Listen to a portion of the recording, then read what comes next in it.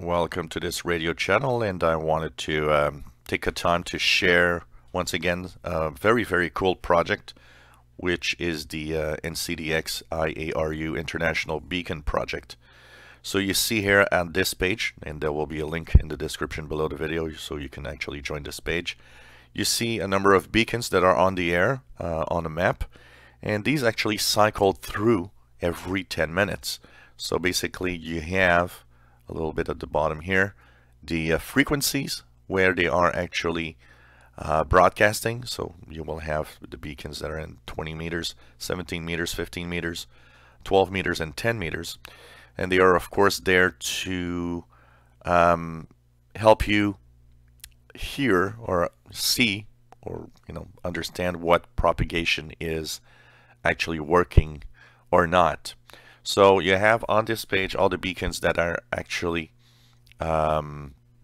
working, so you can listen in on some of these beacons. Some are silent, but some are, sometimes they're broken, they need to be fixed. But it is very interesting because these are really interesting beacons. They cycle through 2 or 3, like they use, for example, 100 watts, 10 watts, 1 watt, or something like that. I'm trying to remember what are the power output, but they will also give you an idea of propagation throughout the world. So you can listen in, and if you hear, for example, I'm in Montreal, right here on the upper eastern part of North America. If I hear W6, WX, for example, I know the propagation will be good on that band to California, for example. And what they do is they ID in Morse code, then they have tones that they actually deplete in power to see how low power you can actually go and still hear the beacon. And of course, they cycle through all the time. So that means that you'll have one beacon, after it does its tests, it will move on to another beacon and so on. And of course, it cycles through on the different beacons every few minutes.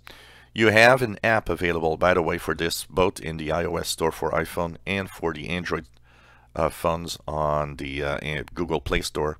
So you can just search for NCDX IARU and you'll see the app come up, which will actually give you also the live, what beacon is on the air actually right now, depending on the frequency you're using.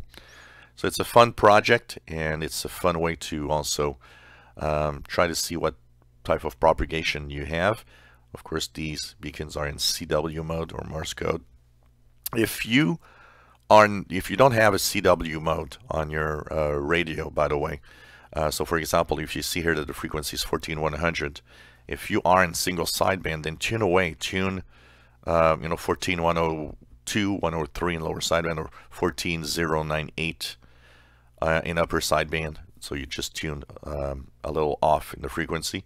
If you have a BFO, or if you have a a little button that you can change the tone, just move on to BFO when you're on 14100 to make sure you hear it. And as you see here, this is refreshing all the time because it's telling you right now what beacon is transmitting on what frequency. That's what you see on the upper left here, the beacons that are right now broadcasting. So you see it's very short. They broadcast for 10 seconds or something like that. And once they have actually done their broadcast, it moves on to the next beacon and so on. And it moves around like that in a revolving schedule 24 hours a day. So check it out. Another great little website to check out. And you can check out the app for your iPhone and Android phone also at the same time. If you enjoy my videos, please subscribe, give us thumbs up. Thank you for watching.